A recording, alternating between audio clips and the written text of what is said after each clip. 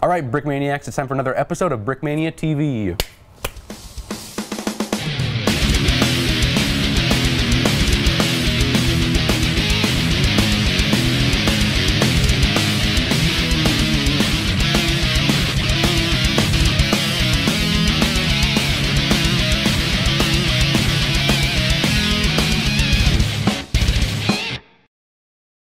All right, Cody, you have the F-15E Strike Eagle. Yay, there you go. Nice. You got it right. I did. Okay, cool. Tell us a little, let's start off with the history on this crazy. First of all, look at this model. This thing is awesome. Let's just take a moment to Let's take a moment to take this all in its glory right here. Yeah.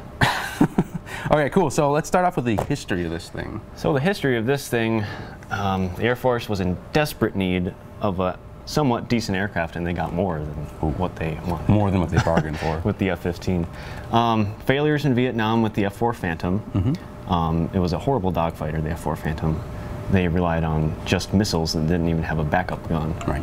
So if you fire all your missiles, you better get out of there because you got nothing else to defend yourself with. So, and at the height of the Cold War, we're racing with the Russians to come up with a good aircraft to compete with all their MiGs. They were coming out with the Russians were coming out with really good MiGs.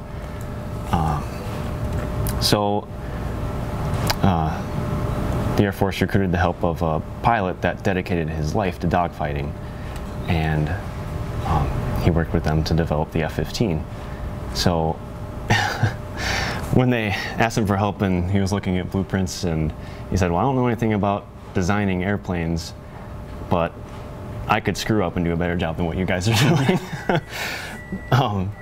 So yeah, he spent a lot of time working in development because one of the other drawbacks of the F-4 Phantom was the canopy you couldn't see behind you.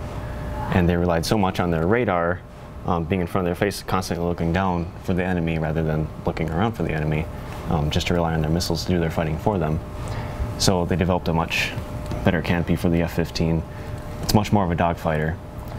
The F-15 is capable of reaching the height of Mount Everest in under 60 seconds. That's nuts. And it has defended its title 8 times against the MiGs in a climbing race. Cool, cool. Yeah, it's a crazy airplane. It's kind of a, maybe like return to basics, like let's get the fighting down first before you rely on technology, right? But this thing still has like tons of technology. It has awesome technology, and one thing it has is a HUD, or a heads-up display. So pilots no longer have to look down at their instruments to know the information that their aircraft is telling them. Right. It's projected on the canopy or on the windshield. Cool. So that's an awesome feature. Pilots love that feature. It keeps you looking around. You can see where the enemy is and see all your information on the screen, where to hit them. You can select your missiles. You don't have to look down anywhere. If you memorize the controls on your control stick, you can switch weapons and tells you which weapons you got selected. Cool. So yeah, very technologically advanced. And it's very durable, very rugged. The United States, along with Israel, are the only two countries that have F-15s. Right. So when the F-15s came on the scene in Israel and pilots were testing them, one pilot had an engagement with an enemy fighter, and they were belly to belly, and they couldn't see each other, and they had a mid-air collision, and the Israeli pilot's F-15 was barrel rolling out of control, and so he was telling his co-pilot to bail out, but just before he made the call to actually bail out, he jammed his thrusters, and which is just kind of went against all instincts. Yeah. And, so he increased his speed and was able to slow his barrel roll down enough to regain control. That's crazy. Had his wingman look at the aircraft to inspect the damage on it, and a bunch of fuel was pouring out of the side. Yeah. But he still can. He's like, I see a lot of fuel, but I don't know where the damage is. Right. For sure. So he's going so fast. When he landed on the airstrip, he lowered his cable because there was or he lowered his hook for the cable on the airstrip. Right. Because he was coming at such a fast speed, and then he caught that cable, hoping to slow it down, but it just ripped off the airplane. Yeah. He was able to stop within 20 feet of hitting the barriers, and so excited just to land this damaged airplane, and reaches around to shake his co-pilot's hand, and then that's when he got a first glimpse of the damage to the aircraft, and he was missing his right wing. Yeah, I've heard that. That's crazy. Yeah. Missing his right wing entirely. That's crazy. So McDonnell Douglas, the producer of the F-15, came to Israel to inspect and just find out how the heck this was even possible. And they determined that F-15 doesn't necessarily need wings to fly. It's got enough power to fly without it, because it's such a rectangular design. It's pretty flat, even without the wings. Just the I heard about that story. Like even people that didn't see it land in person, they assumed that there was just a big runway accident. Like, there's no way that thing would have made that landing. But just the sheer speed coming in. And, I mean, it's a huge undersurface area to create a lot of lift. So. Yeah, there's a lot of surface, a lot of lift there. A lot of power. A lot of power in those engines. So one thing that makes the F-15 different from, or the F-15E from other variants is there is a conformal fuel tank on the side of the intakes. That's kind of what's represented here. It's kind of bumped out. In my initial development of the first prototype, I just thought it was just part of the fuselage, and so I had built the opening to the intakes rigid and straight across, because I'd only just seen pictures at that point, I didn't watch any videos, and I didn't notice until Dan brought it up. He said, "Aren't those like variable pitch intakes?" And I watched the video and realized, oh yeah, they are. So they're open before takeoff, they start the engines, and then they pitch down the intakes to reduce the amount of airflow getting into the engine. So just initially they want to get more air into there, but once you're at speed, you're obviously getting a lot more. Yeah, and even before they take off, they close them once the engines are on. Yeah, so the F-15E needs a lot of fuel. It was developed as more of a bomber variant than other Eagles, which kind of went against what people wanted developed at the time, but ended up being very useful, especially during Desert Storm. The F-15E Hashtag Desert Storm bricks. Don't forget that. Carried. Keep going. The F-15E carried a huge bomb load. What I built on here was just a general purpose bomb loadout, and it's got 12 Mk-82 bombs and 4 Sidewinders, just for air defense if they were to come in with any bogeys. So the initial attack for Desert Storm, they had 3 things that they wanted to accomplish with the F-15s. One was to establish air superiority, 2, destroy targets on the ground so the military can move in on the ground, the Army, and 3 was to destroy Scud missile sites, so they don't get attacked by Scud or biological and weapons of mass destruction. So they flew at night in the initial attack, and I think it was 24. In this very specific insignia we have on here, that squadron, the 335th Squadron, was the first to fly the initial attack.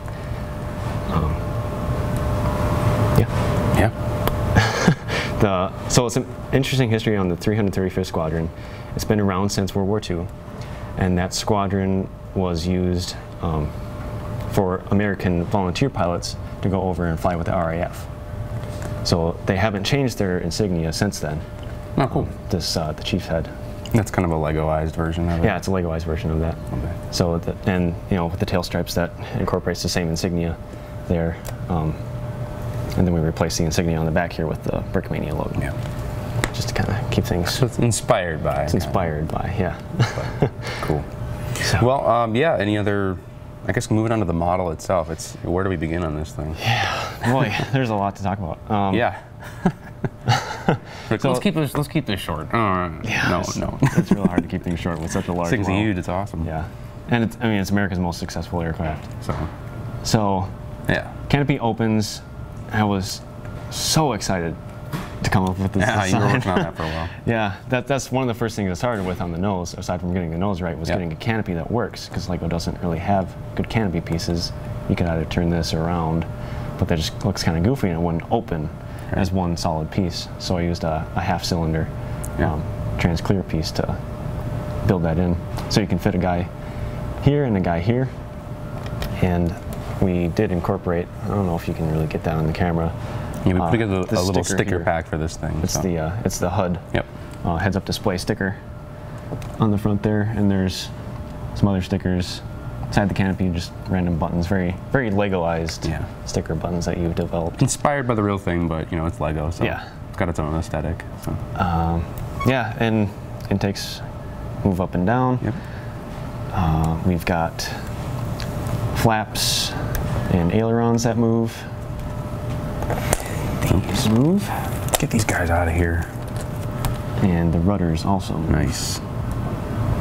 Rudders move in and out. That's when you want to stop abruptly midair, right? Yeah. Turn them opposite directions of each other. Well, if you want to stop, there's also an air brake. Oh yeah, air brake. That's what. Yeah, there we go.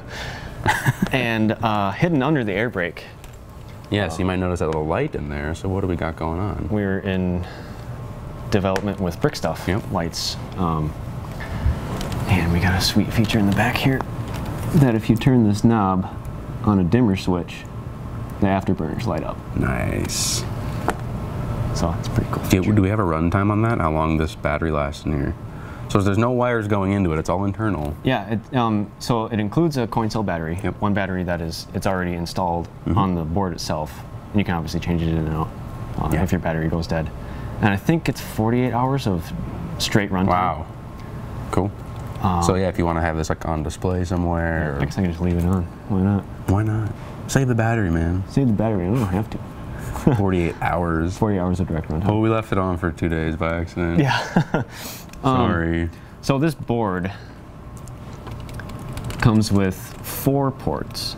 So you can buy additional brick stuff lights if you want insignia on the wingtips or up here, or even something in the cockpit. And cool. And then there's also an additional power source that you can hook up like a Lego battery with a cable that has a USB adapter in it.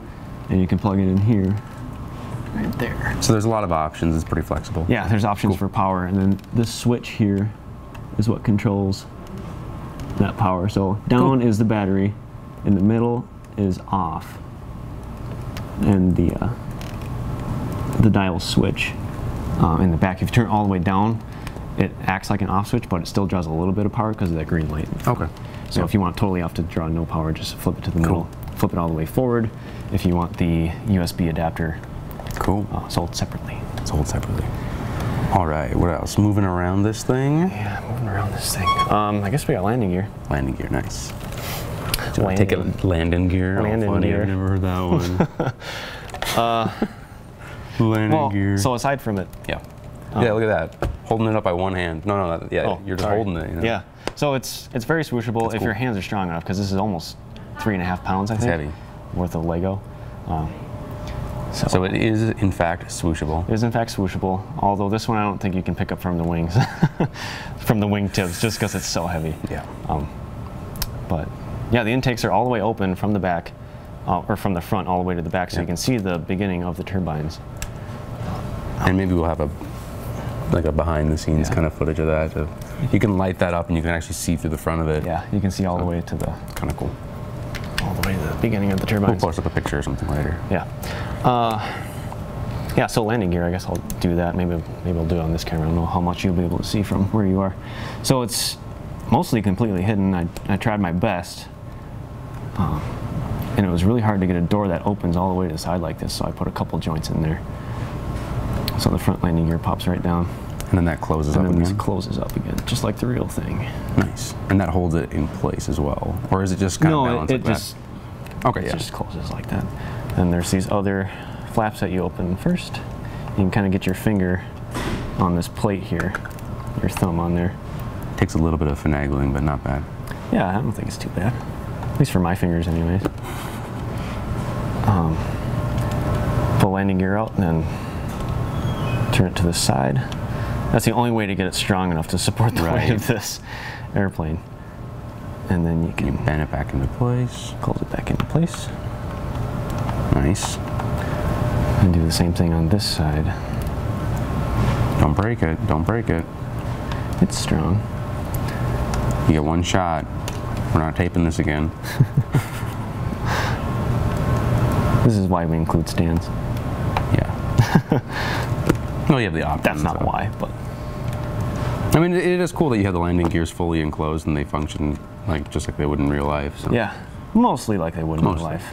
Yeah, and then you can If you want to, you can kind of closes back up and kind of close those doors. You don't really have to. Flip it back over. That's just more how they look in real life. Right. Is if you have those doors partially closed like that. Okay. And make sure these are rocked back all the way. And it does fully support its own weight. Yep. And you can roll it back and forth a little bit, or do you got to be careful with that? Jets only go forwards. So you can push it forwards. Jets don't go backwards? Not unless they're pushed. Never go backwards. Never retreat. Yeah. So aside from all the armaments I mentioned, I also did include, I think there's 660-gallon drop tanks. Yep. On the side, they could either be light gray or dark gray, and this is a very specific loadout for Desert Storm. Yeah.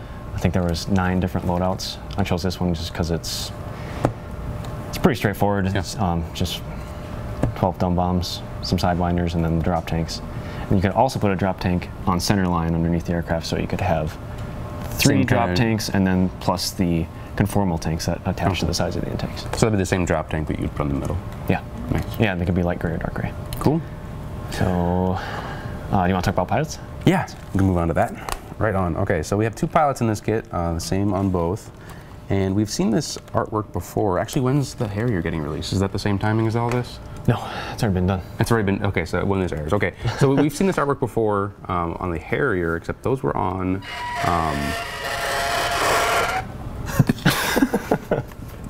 Thanks, Cody. You're welcome. What happens if you fly over your landing gear down? So we've seen these pilots before in some fashion on Yitzi's Harrier model, but those were on tan, and so now we got these guys on olive color. So it's the same. It's a similar set. It's the same setup. So we got the G compression suit, and then the survival vest as well. And then something we did differently on this guy was the it's the texture printed. I'm blanking on the exact name, but the oxygen mask for this guy. So that's texture printed right on the face, and we're just, we've never done this before, so it's just a new technique we're trying out, and so we're just curious to see what you think about it. But I think it's cool. I think we both think it's cool. Yeah, I'm liking it so far. Yeah, so 2 cool guys. Yeah, I don't know if we've done the cigar face. That's kind of our first test for like texture printing on faces. Yeah. But this is kind of a bit more of a big structure on his face, I guess. I don't know how to describe that. But yeah. Yeah, so that's cool. I think it's cool. So you get 2 of those guys in each kit. Yep. So. A pilot and a radar intercept officer. Bingo. Radar intercept officer. That's good. That's good. Also, thing I wanted to note. Yeah. Also, thing I wanted to note. I'm good at talking. Also, thing I speak. So, on the top of the stabilizers is a. Oh no, I forgot the name of it. Gosh. Radar warning. Radar warning. Receiver. Receiver. So if you get a lock on your aircraft, you know about it. Nice. And that's where they had that. It was right on the. Yep. That's just basically just like a little antenna that would receive radar signals. Nice. Yeah. Oh, cool. All right. Any other? Oh wait. What else? What else? What else? There's got to be more things on this. There's ejector stickers. Yeah. There's a bunch of stickers. Tons of stickers all over the place. Printed 20mm Gatling gun on this. Yeah, that's cool.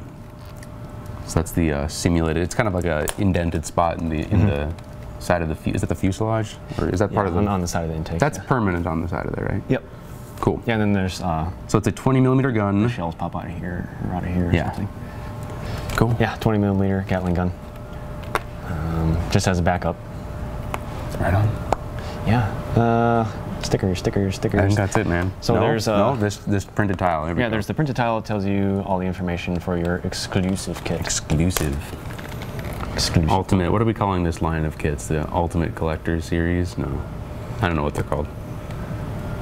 Master Builder Series. Master Kit or something. I don't know. I thought we had a name for it. Whatever. Yeah, it's possible. So we included as many no step stickers as we could. Yeah. I mean, they're all over the place. This is probably like over the place. Half as many as there are in the actual jet. But no step stickers. No step. There. Don't step there. There. And there's these no push, like honeycomb looking stickers. Yeah, it took us a while to kind of figure that one out. Yeah, like what is that? Like, I don't know what that says. It says no push. No push. Don't push it. No push. Don't push it. Yeah. All right, Cody. I think we're good. Don't push it. I think we've rambled. Don't push it, Cody. All right, so that is the F-15E Strike Eagle. Moving on, we got one more little mini release. Cody, talk about this little guy. I don't know anything about it. It's a Stuart, right? Stuart, right? Yeah. This is the M3 Stuart light tank. And there's a secret card that goes with it that I'm not supposed to show people for some reason. I don't know why. Now they're going to pause it and they're going to pause it and they're going to look at it and copy it and sell it in China. And then we won't be able to make my job. Cody's going to get fired. I'm not going to get fired, but Cody will. Why? I didn't say it. All right, Cody. It was nice working with you while you worked here. Yeah. We've been fired before. Yeah, we have been fired before. We're hired again, though. So that is the episode. For more information, check out brickmania.com. Be sure to like and subscribe to this channel. And hashtag Desert Storm hashtag Bricks. Desert Storm Bricks. All right. Double dab. That's it. No. We're not. No. We broke the internet last time.